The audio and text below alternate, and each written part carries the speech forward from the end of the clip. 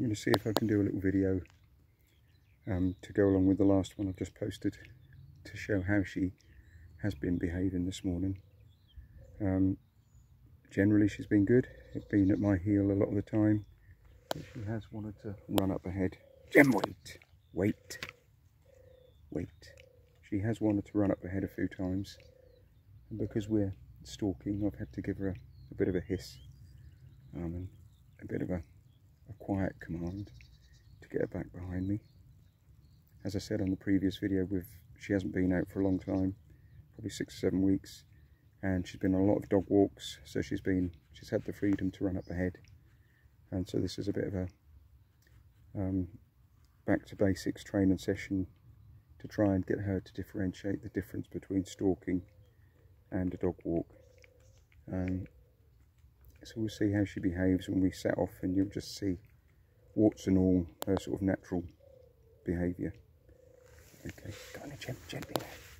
I'll try to film her if she's behind me or at my heel, but it's not difficult. It's not easy. And I'll do the best I can. Gently now. Gently.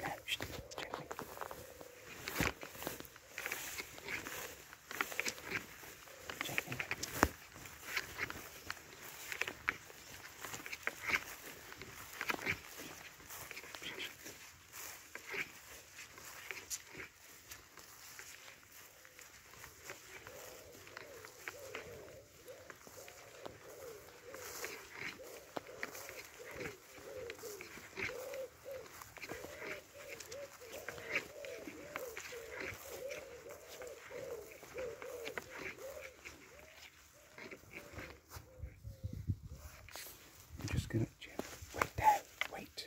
I'm just going to position my knife and my gun, because you could probably hear there my gun stock was rubbing up against the knife. I find this is a problem with these Kydex sheaths sometimes. They're a little bit noisy compared to a leather sheath if the rifle is rubbing up against them, but we'll just move that round, so reposition that. Come on, Jim. Gently now.